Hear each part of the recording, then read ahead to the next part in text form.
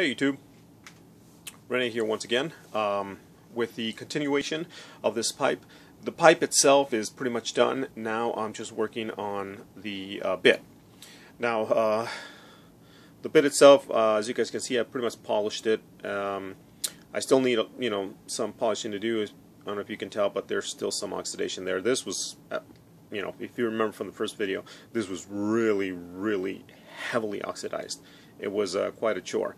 And as you can see right there, there's the dab of glue that I've used to make the patch to seal the hole that it had. What I'm going to do now is work on that and just smooth that out.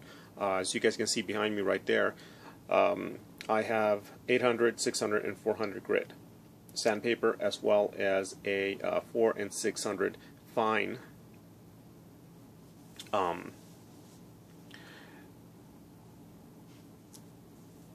sanding stick. Compliments of my wife. Her nails, which she doesn't approve of me using these, but they work great, by the way. They're really awesome. And of course, then you have your trusty little needle file. I'm sorry. So basically, the way this works, and mind you, I don't know if you guys can tell, but there's a lot of scratches on here.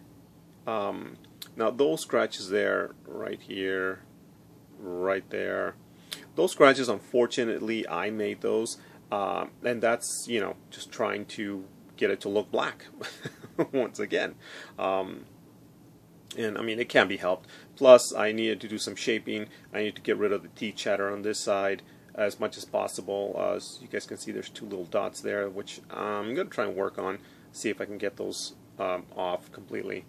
And so it was a lot of work to get this to where it's at now, and there's still more work, like I said. But those scratches right there, with this, you can pretty much, work those out, buff all those scratches out. So you don't really have to worry too much about scratching a bit like this, because I mean you have a good enough amount of material to work with, so in case you do something like this, you can fix it. Sorry, I keep going off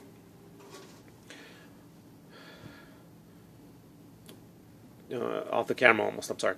So the way I'm going to do this is basically you grab your needle file and you start sanding down the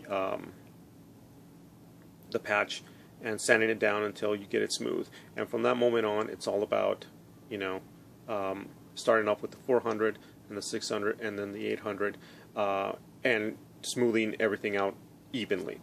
And then after that, what I do is I use the sanding stick here.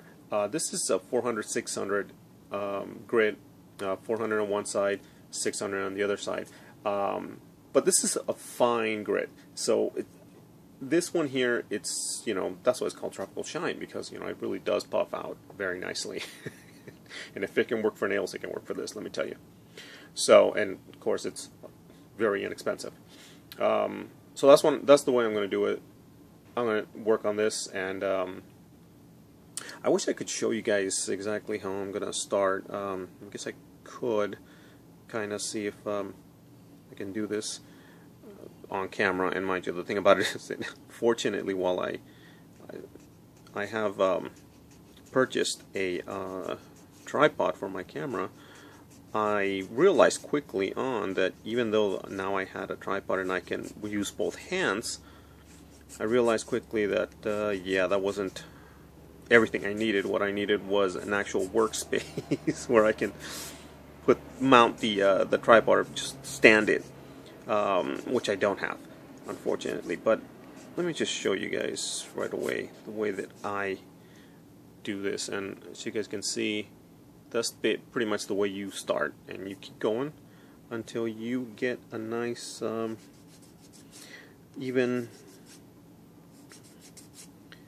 coat. And you're gonna scratch the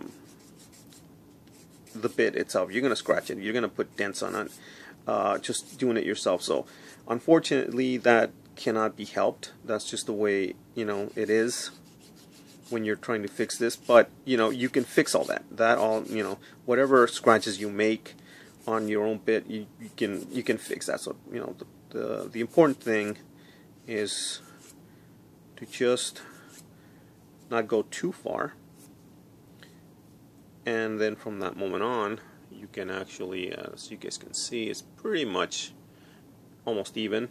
But you know, you gotta, one of the things that you need to worry about is all these little things right here. I don't know if you guys can see, but right there, that's an edge.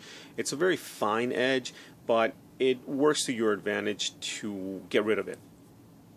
That way, when you completely buff it out, you can't see it anymore. So that's pretty much the way that this is going to go, and unfortunately, it's going to take, you know, some time. So you know, I don't want to make this video too long, but that's pretty much the way you fix it. And then, you know, like I say, you buff it out. So I'll show you the finished product, you know, once I'm done here, and you know, you'll see the. Hopefully, you won't be able to see it, but if you will, I'll show it. You know, I'll put it on camera. If I can still see it, I'll try to show it on camera. Sometimes it doesn't show on the camera, but it does. You know, to the naked eye, it does show.